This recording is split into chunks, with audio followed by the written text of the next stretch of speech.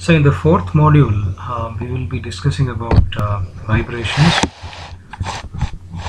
The fourth module covers the undamped vibrations. So what do you mean by vibration? What do you mean by vibratory motion? So in elastic bodies, such as a spring, you have a beam or a shaft. So when an external load is applied, or when it is displaced from the equilibrium position due to the application of external force, and when you release the body, they execute a vibratory motion. So this is mainly due to the presence of elastic or strain energy within the body. So I am sure that you are all aware of Hooke's law, stress-strain relationship. The Young's modulus, E is equal to stress by strain. So within the elastic limit, when the applied load is removed, what happens? The body goes back to its original position. In other words, in order to understand vibrations, you have to have a basic knowledge of Hooke's law. Not only that, when the body reaches the equilibrium position during vibration, the whole of the elastic or the strain energy which I mentioned about is converted into kinetic energy. So that is the reason why the body continues to move in the opposite direction. So the whole of the kinetic energy is again converted into strain energy, due to which the body again returns to the equilibrium position. So in this way, the vibratory motion is repeated indefinitely. So you call it as a free vibration. We have a different types of vibrations. You have the free vibration, you have the forced vibration, and the damped vibration. So what may be free vibration? So as the name suggests, this happens in the absence of an external force. So body keeps on vibrating. So when no external force acts on the body, after giving it an initial displacement, the body is said to be under free or natural vibration.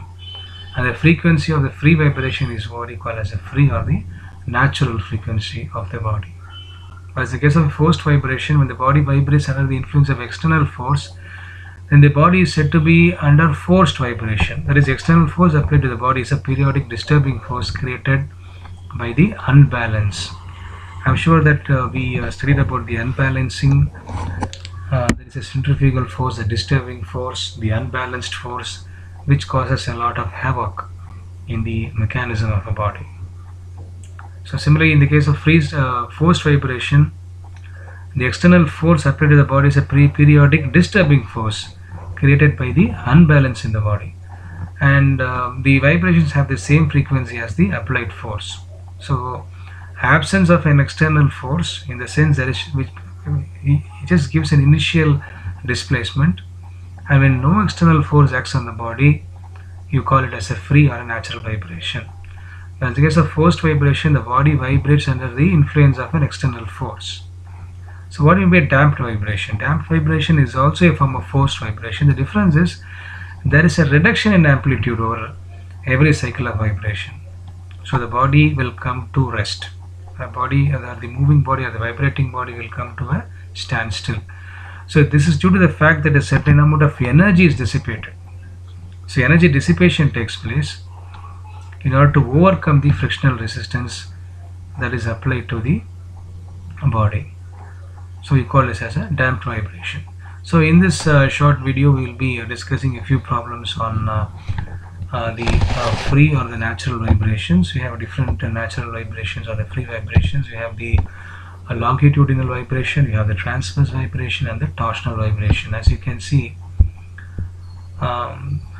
this is the longitudinal vibration. So this is the axis of the shaft.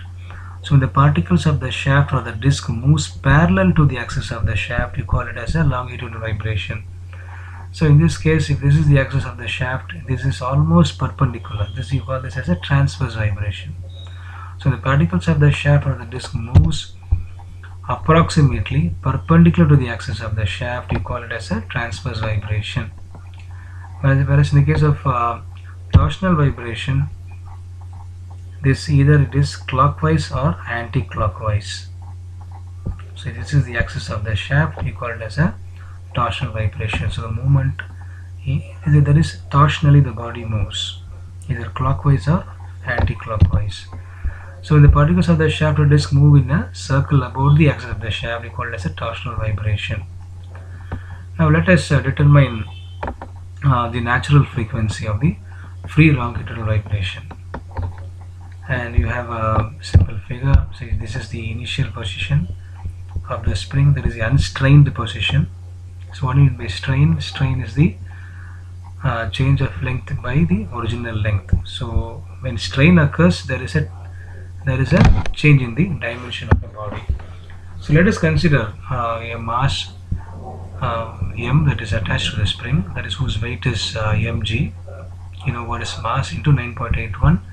So if delta is the initial deflection, so this is one condition, and when you pull the weight even further, when you apply more deflection to the spring, so the final deflection will be delta plus x. So this is a static deflection. Here delta is the static deflection of the spring in meters due to the weight w. So this weight w is nothing but the force that is applied. So what do you mean by stress? Stress is force divided by the unit area. Force acting on the unit area is the stress. So this weight also is a form of force that is applied to the spring, and x is the displacement given to the body, which I mentioned earlier, and s is the stiffness of the constraint. So it is a force required to produce unit displacement in the direction of the vibration, and m is the mass of the body suspended from the constraint in kg. And you have a simple derivation. You know what is the accelerating force? Mass into acceleration. You have the restoring force, which is w minus of s into delta plus x. So delta plus x is the final deflection when you pull the weight w. So when you pull it further, so after the initial deflection, when you pull it further, this will be the final deflection. And you have a simple derivation. You know, m means m into d square x by dt square is equal to minus s into x. When you bring it here, you get the fundamental equation of a simple harmonic motion, that is d square x by dt square plus omega square into x. So this omega is represents the circular frequency. So omega is equal to square root of s by m. You know what is the time period is given by Tp, that is 2 pi divided by omega, and this is the final equation, 2 pi square root of m by s. And natural frequency is given by Fn is equal to 1 divided by Tp. That is, the Fn will always be inversely proportional to Tp. That is the time period. And so this is the final equation. Fn is equal to 1 divided by 2 pi square root of s by m. And when you apply the values, that is 1 divided by 2 pi square root of g by delta, since mg is equal to s into delta. So s is the stiffness, delta is the static deflection, and you get this value.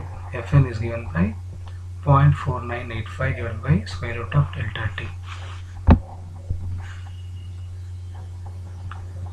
We'll also be seeing a few problems, and you do have different situations in natural frequency of free transverse vibration due to a point load acting over a simply supported shaft. I am sure that you are very aware of the basic formulas that are used in the strength of material subject, which you might have studied.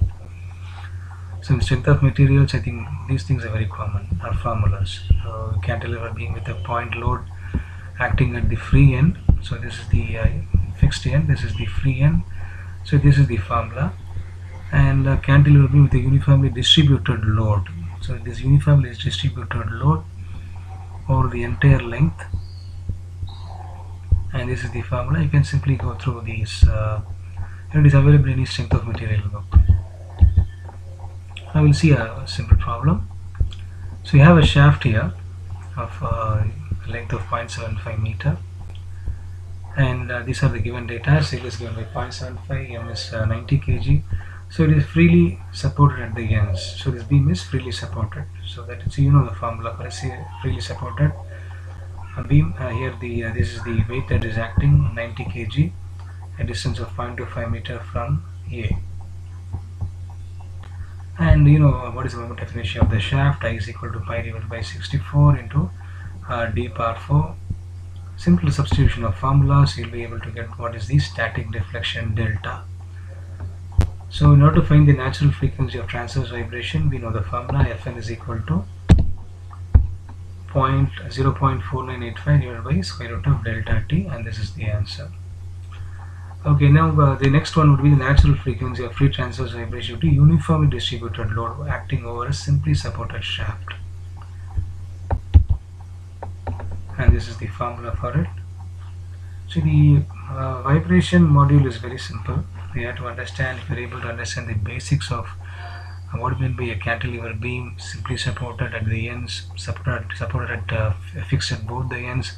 I mean, simple application of formulas. So I'll be doing this presentation in a hurry. And so natural frequency of free transverse vibration of a shaft fixed at both ends carrying UDL, that is uniformly distributed load, may be found out using the Dunkerley's method. So natural frequency of TV, transverse vibration for a shaft carrying a number of point loads.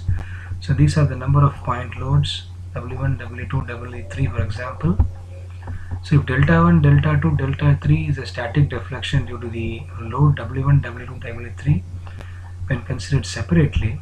So this is the what you call as the Dunkerley's empirical formula. The Dunkerley's empirical formula, according to this, we have this expression 1 divided by Fn, where the Fn is the natural frequency of transverse vibration of the entire shaft carrying point loads, and these are the each point load, that is natural frequency of individual point loads, and Fns is the natural frequency of transverse vibration of the uniformly distributed load or due to the mass of the shaft, and it is given by the final expression Fn is equal to 0.4985 divided by square root of delta 1, delta 2, delta 3 and so on, plus delta s divided by 1.27.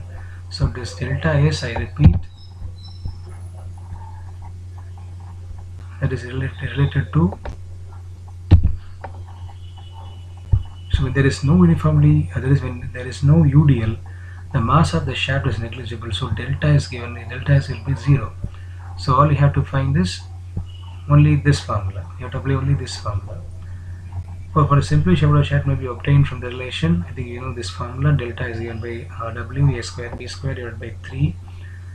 E is the Young's modulus, I is the moment of inertia of the shaft, and L is the total length of the shaft. We'll be seeing this, applying this Dunkerley's method in this problem. So you have here a shaft 50 mm dia, 3 meters long, simply supported at the ends, and it carries 3 loads.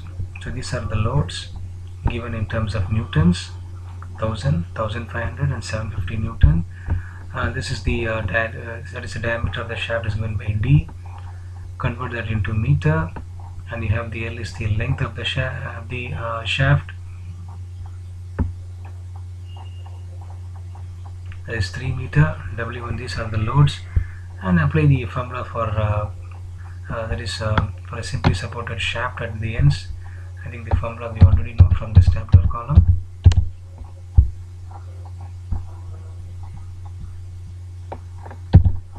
From this tabular column we will be able to find out the formula. Here, just apply it here.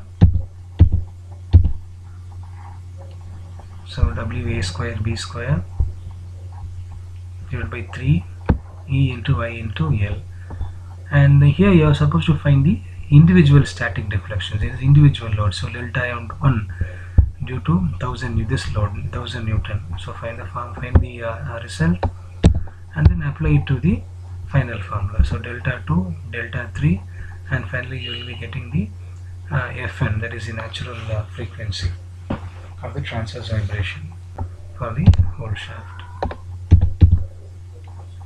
And one more thing is the critical speed.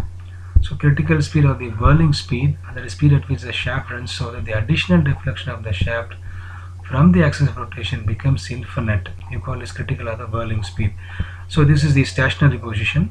So in the stationary position you can see this is the rota, this is the shaft axis, so E represents the eccentricity, and when the shaft rotates you can see the deflection that is happening. So this is the final shaft axis, and this is the critical or the whirling speed of a shaft. So the additional deflection of the shaft from the axis of rotation, this is the axis of rotation, this is the additional deflection of the shaft. And critical of the whirling speed is given by you have the omega c, the formula, square root of s by m, which is equal to g divided by delta in terms of hertz. And this nc is a critical or the whirling speed in radians per second. So if you find the value of Fn, you can even multiply that by 60. You will be getting the value of nc. So let us see. So here Cnc critical of whirling speed is the same as a natural frequency, that is Fn of the transverse vibration, but its unit will be in revolutions per second. Just multiply that by 60. So you will see a simple example. So calculate the whirling speed of a shaft 20 mm dia and 0.6 meter long, carrying a mass of 1 kg. So this is the mass 1 kg, and the density of the shaft material is 40 mg per meter cube. I think instead of going for this, we'll go to the next example. This example is a lot more clearer. So this covers both the problems. Once again, so we have a vertical shaft around 5 mm dia. That is 200 mm long. So this is the given data. Given the dia is 5 mm. So you have a vertical shaft, 5 mm dia is 200 meter long, and is supported in long bearings at its end. So a disc of mass 50 kg is attached to the center of the shaft, something like this, center of the shaft. So neglecting any increase in stiffness due to the attachment of the shaft, attachment of the disc to the shaft, find the critical speed of rotation and the maximum bending stress when the shaft rotating at 70% of the critical speed. And initially you have to calculate the I value, moment of inertia of the shaft, and then substitute the value in static deflection for a, that is, shaft that is supported in long bearings at its end. So this is the formula. Again, this formula we found out using this tabular column. It is available in the strength of material book.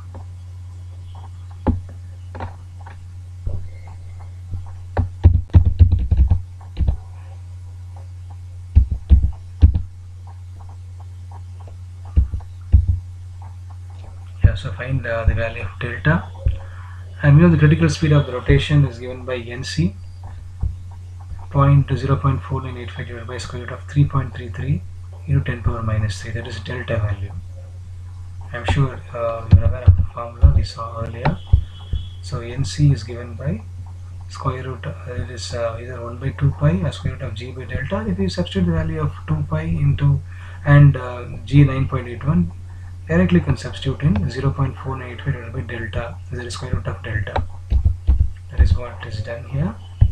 So we found the critical speed of rotation or the natural frequency of transverse vibration, nc.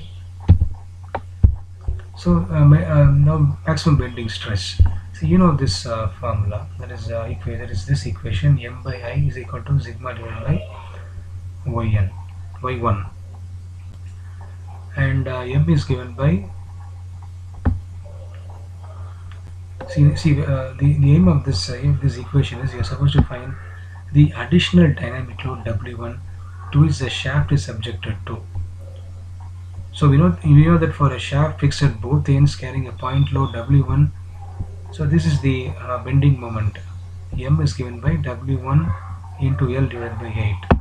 So these two expressions may be equated. So sigma into I divided by y1 is equal to W1 L into L divided by 8. So when you equate both these equations, that is the maximum bending moment formulas, you will be able to find what is the additional dynamic load W1.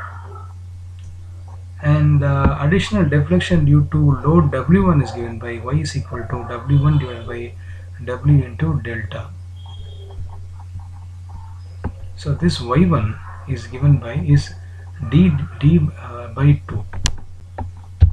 That is this value, d by 2. That is what is substituted here, and you'll be able to find what is the additional deflection due to load W1. So I repeat, the aim of this equation is to find out what is the additional dynamic load W1 to which the shaft is subjected to. So after finding W1, you will be able to find out what is the additional deflection due to the load W1. So y is equal to W1 divided by W into delta. I think the values are already given. Mass is 50, so 50 into 9.81 will give you the value of W. This value, and delta we already found out. 3.33 to 10 power minus 3. Substitute them, find the additional deflection due to load W1. So y is found out.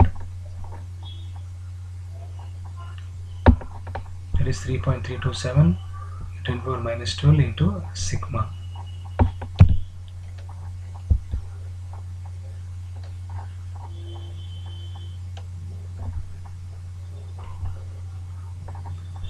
And we also know this expression y is equal to plus or minus E, that is eccentricity, divided by omega c by omega the whole square minus 1, or directly if you cancel the 2 pi, you will be directly get 2 pi 60.